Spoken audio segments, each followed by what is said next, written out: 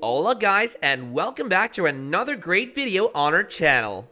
Melrose Place left an indelible mark on American pop culture even though its final episode aired in 1999. The Fox drama was an enormous hit and its actors rose to notoriety as a consequence. Many of the legendary faces that brought some of television's most beloved characters to life are still gracing Hollywood with their talents, which is great news for the show's fans. Here's a look at the Melrose Place 1992 cast then and now 2022. Number 8. Heather Locklear. Heather Locklear portrayed Caitlin Moore in Spin City just after the final season of Melrose Place in 1999. However, the actress's life hasn't always been sweet and bright.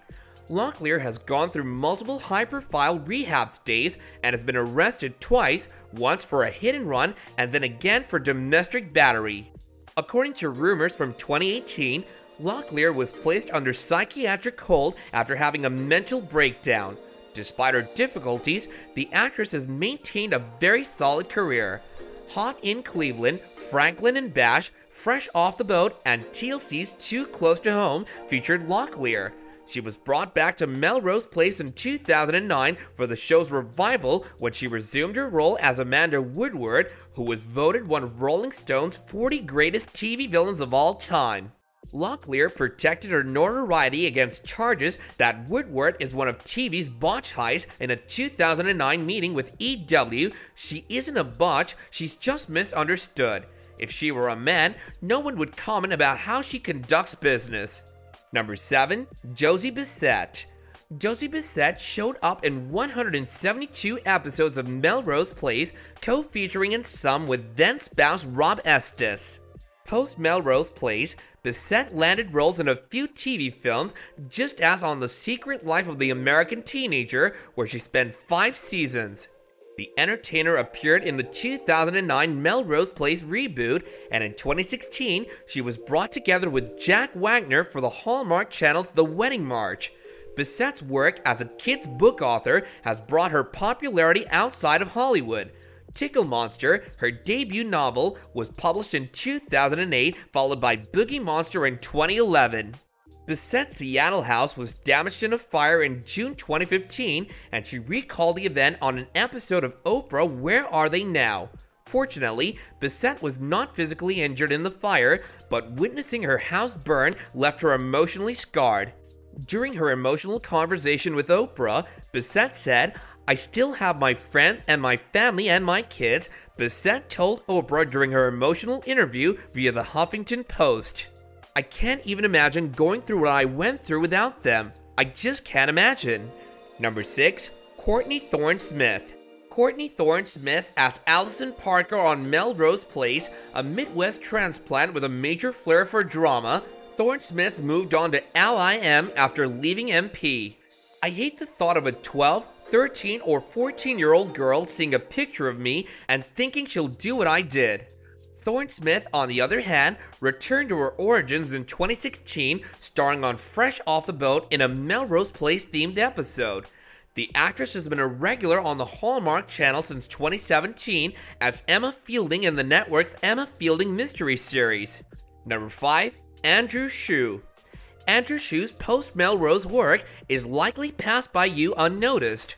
Andrew Shue became an internet billionaire as being one of the developers of Cafe Mom, an online center for all things parenting, after 6 years as Billy Campbell on MP.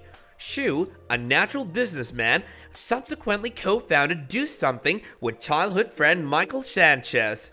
This organization encourages young people to participate in community service.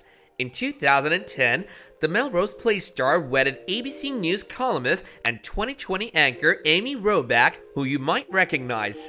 When Shue and Robach married, the two of them had children from earlier relationships.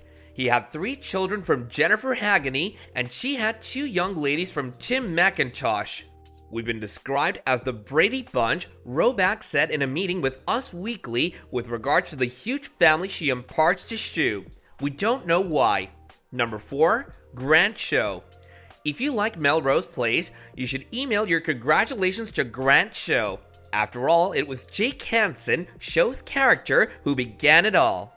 Jake Hansen was the negative carpenter who helped Jackie Taylor and Mel Silver plan and prepare for their wedding in Beverly Hills 90210, as real Melrose Place viewers believe. Before the role was written out of the famed zip code and onto Melrose Place, Hansen became romantically linked with Kelly Taylor. The show found parts on mega popular shows including 6 Feet Under, Beautiful People, Private Practice, Big Love, Criminal Minds, The Family, and Devious Maids after 5 spectacular seasons on Melrose Place. In 2014, Sho and his wife, fellow Big Love actress Catherine Lanasa, had their first child, Eloise McHugh Sho. Sho confirmed in 2017 that he would be returning to his soap opera roots in the CW's relaunch of Dynasty, playing billionaire Blake Carrington, a character played by John Forsythe.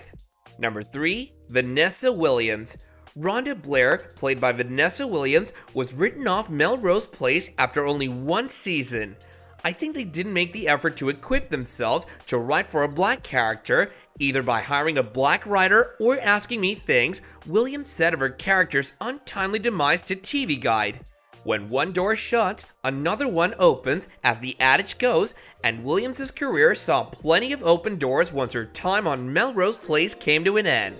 The gifted actress starred in Murder 1, garnering her first NAACP Image Award nomination in 1996. Williams went on to star in shows including Cold Case and Lincoln Heights before winning the part of Francine West on The Flash on the CW in 2015. Williams appeared on the show Days of Our Lives in 2016, playing Dr. Valerie Grant until November 2018, when she was asked to have been withdrawn from the show's contract list by multiple soap fan forums. Number 2. Doug Savant. Doug Savant's Melrose Place character, Matt Fielding, was a trailblazer in openly portraying that they're attracted to the people of their sex/gender on TV in a manner that seemed less exploitative and more authentic. Savant's character received some fairly harsh comments from Fox executives, as Melrose Place creator Darren Star described in an interview with the Television Academy, since he didn't fit the template of those characters who came before him. Up to that point, if you had a gay character on television, the issue for that character would be, oh my god, he's gay, Star revealed, and in this case, the character, he just had a life, he was leading his life. Savant's second significant job after leaving MP in 1997 was Craig Phillips on the popular Fox action series 24. In 2004, he joined the cast of Desperate Housewives alongside fellow Melrose Place alum Marcia Cross. He starred in Castle, Criminal Minds, The X-Files remake, and most recently, MacGyver. Number 1. Marcia Cross. Viewers of Melrose Place will recall Marcia Cross's character, the ever-memorable Dr. Kimberly Shaw, removing her stunning red wig and showing a severe scar she suffered during a terrifying car accident. Cross left the show in season 5, but her epic wig revelation, along with the time she blew up the apartment building, will linger on throughout the hearts of 90s TV fans forever. Cross went on to guest star on pretty much every significant television show at the time, including Seinfeld, Boy Meets World, and Ally McBeal, before spending a season on the WB sitcom Everwood. Cross married stockbroker Tom Mahoney in 2006 and had twin daughters Eden and Savannah the following year. In 2015, the experienced actress and Melrose Place star joined the cast of the ABC miniseries Quantico after concluding her equally renowned Desperate Housewives stint in 2012. Cross announced on Instagram in 2018 that she is cancer-free following a long battle with anal cancer, showing off a photo of her head with her signature red locks. "We're just glad she's healthy. It doesn't matter if she has hair or no hair." Melrose Place depicted a dramatic entanglement of gorgeous people who love and live in an apartment complex on a Los Angeles street.